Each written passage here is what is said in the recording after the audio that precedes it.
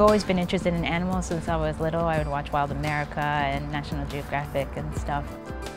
What I realized when I started bird watching was that there are lots of birds that I saw all the time and hadn't really noticed, and I really just took to watching the behavior of all of them. And it wasn't so much about listing the birds, although that is very exciting as well, and finding new species is exciting, but I really take pleasure in watching them build their nests and interact with one another, feeding their young, trying to find out about kind of like their secret lives.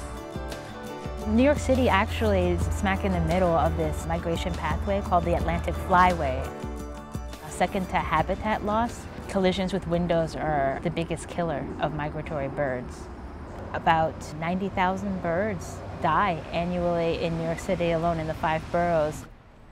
I saw firsthand the effect that the windows have on the birds. I mean, it's often the evidence is pretty traumatic. And I think I was just moved, to do something.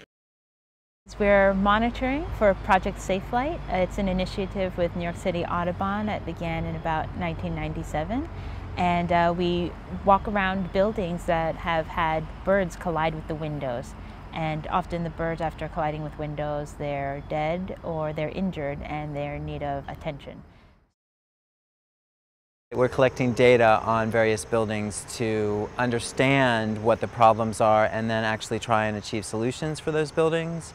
And people like Adriana Palmer are what makes the program work. It's great that we can harness that sort of passion to help us understand how birds are affected by the city. And we need more people like Adriana.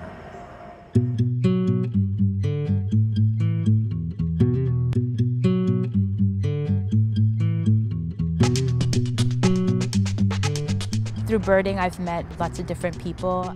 People who are interested in nature are also very interested in teaching what they know to other people and sharing discoveries with people outdoors.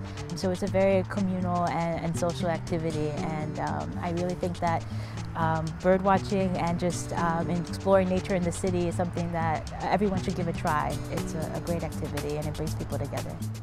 Birds. I love birds!